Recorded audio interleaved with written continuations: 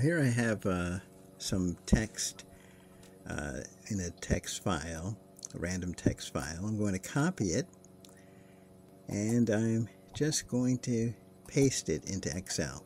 It may seem quicker to do things this way, and we can actually separate this into separate columns and make a table, but there's a quicker way that's really built into Excel.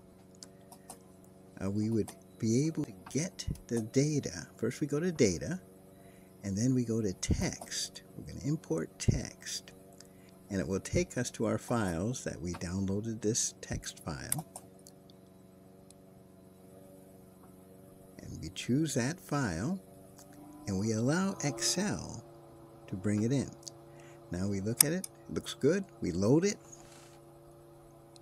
and there we have it, a completely finished table that came from a text file.